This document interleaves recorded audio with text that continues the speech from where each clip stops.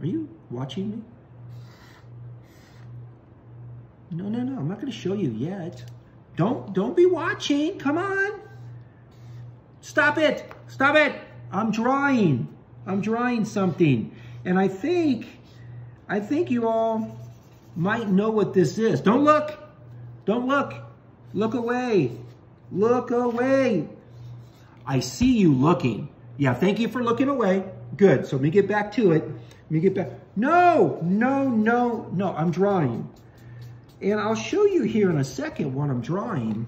But I think this will be pretty good. You know? So let me show you. See that picture? That is, yeah, we all know what that is. That's the sun with some clouds. I got a couple birds. And that's grass. Okay? That's a picture.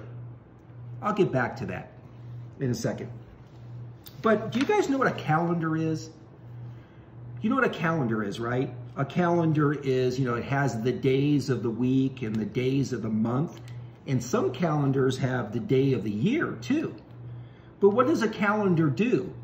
It tells you what day you're at or on, and it counts down days throughout the year. So I got a desk calendar. Now there's a lot of different calendars out there. There's the calendars you put on the wall, and then you have calendars on your computer, little bitty calendars, and then you print off calendars, but then there's this desk calendar. This is Lisa's desk calendar for September. And we know that September is a month. How do we know that? It's on our calendar. And this is year 2020 that we're in right now. So a calendar, and this calendar sits on your desk. So you always look at it so you know what day you're on. But what does a calendar always begin at? It begins at the beginning. So this is September 1st. So the calendar goes throughout the days of the week, Monday, Tuesday, Wednesday, Thursday, Friday, Saturday, Sunday, and it counts through the days of the week. But a calendar always starts at the beginning. Let me say that again, the beginning. But look at what this week is. If you look right here, this is September 30th. It's Grandparents' Day. Wow. You know, we always hear of Thanksgiving and Memorial Day. It's Grandparents' Day this Sunday, the 13th, that I'm doing this lesson on. And you know why we know that? It's on the calendar. And a calendar always starts at the beginning. So, on a side note here, we know today is Grandparents' Day. So don't forget a few things about your grandparents. Well, first of all, don't forget about your grandparents today, because I know some of you don't get to see your grandparents. And you know they miss you because you're their grandparents. And you know what they want to do? They want to hear from you. So if you have the time today, because what's today? Grandparents' Day, yes. So maybe call them on the phone, because they want to hear from you. They want to hear what you're doing in school and what you're learning.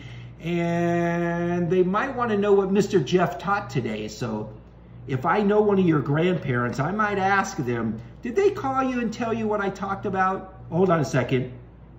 The beginning. That's what I'm going to talk about today. But let me get back to Grandparents' Day. But if you see your grandparents, one of your grandparents today, give them a hug. Maybe give them some cookies or some flowers to your grandma or papa or whatever you call your nana, whatever you call your grandparents, but don't forget about your grandparents.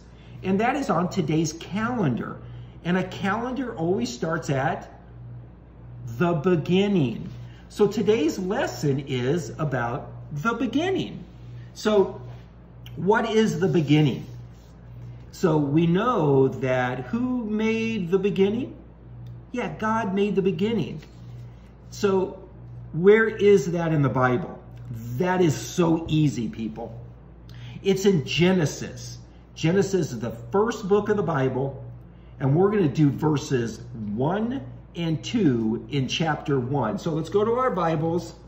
And, oh, look it. I got a couple masks in my Bible. So if you go to church, don't forget your mask. Or when you're out in public, you need your mask. So let's go to Genesis chapter 1. So if you get to Genesis, stand up and yell, hallelujah! All right, I'm at Genesis chapter 1. We're going to do verses 1 and 2.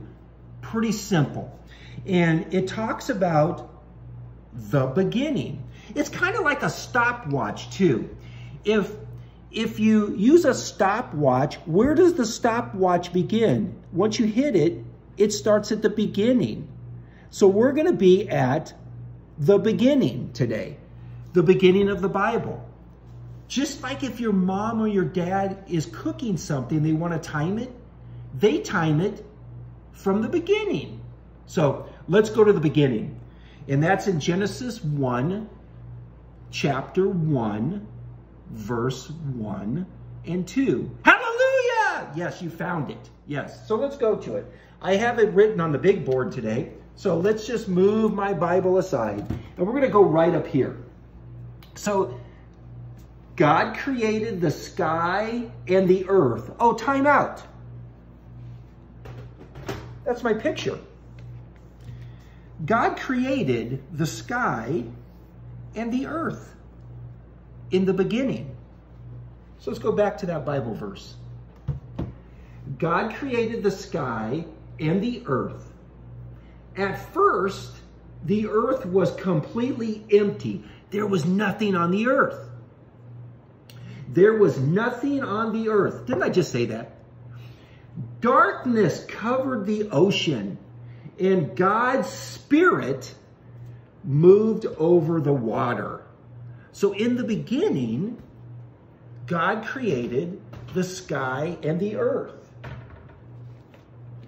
Here's the sky, here's the earth. He did it in the beginning. Just like a calendar, he did it in the beginning. So just think about it. This is really hard to think about, isn't it? How did God create when there was nothing? So in the beginning of anything, God was there. That is really hard to understand when you think about that. But you know what I want you to do? I don't want you to think about that.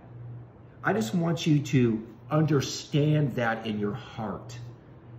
That if your heart believes that God was there in the beginning and he created the sky, he created the earth, and he created everything. When? In the beginning. Just like the calendar starts in the beginning of a month or the beginning of a year. And it's funny how the Bible in Genesis 1, the first book of the Bible, verse 1, talks about the beginning. Because in the beginning, God created the earth and the sky because there was nothing. So don't think too hard about that. Because sometimes when I think hard about that, I get a headache. Don't think too hard about that. What God wants you to know is just believe that with your heart. Because that's what really counts. But what about Jesus? Well, what about Jesus? Was Jesus there in the beginning? What do you guys think? I can't hear you. Did someone say yes? Yeah, I think someone said yes. Yeah, you back. Yeah, no, not you. You back there. Yeah, Jesus was there in the beginning, but how do we know that? If God created the sky and the earth in the beginning, how do we know Jesus was there? Well, it's in the Bible. But where in the Bible does it say that? Well, it's in John chapter 1:1. Now, John is in the New Testament. It goes Matthew, Mark, Luke, John. It's the fourth book, verse 1 of chapter 1. Now, go there right now. Hurry up. I'll wait. I won't wait that long. But let's see if, look at that. Look at that, look at that. I'm there. Hallelujah. I got there before you did. John chapter 1, verse 1 says this. Before the world began. So, what John is saying here, before the world began up here, the Word was there. Now, who is the Word? Jesus. Jesus is also the Word. So John is saying, before the world began, the Word was there. So Jesus was there before the world began. Is that not exciting? So even when God was creating the heavens and the earth, Jesus was there. And John continues, the Word was with God, and the Word was God. Oh, is that not exciting? So Jesus is the Word. He was there in the beginning. Yeah, the beginning of everything. He was with God, and he was God. So that kind of explains that Jesus is also God too, isn't it? Now that's another thing that you can really think heavy on. But don't think heavy on that. Just believe in that. Because once you believe in Jesus, he's there in the beginning, and he'll be with you forever. Not just in the, oh, I just got chills. Not just in the beginning of time, but when you believe in Jesus, he's with you forever. He was there when God created the heavens and the earth. Jesus is the Word which lives and breathes in our Bible. And when you believe in Jesus and that he died for your sins, he will be with you forever. So guys and girls, just remember, Jesus is the Word. Jesus is there in the beginning, and Jesus is with you forever when he's right there in your heart. And before I leave, don't forget about Grandparents' Day today, because it's on the calendar. And you know what else? I'll see you next time.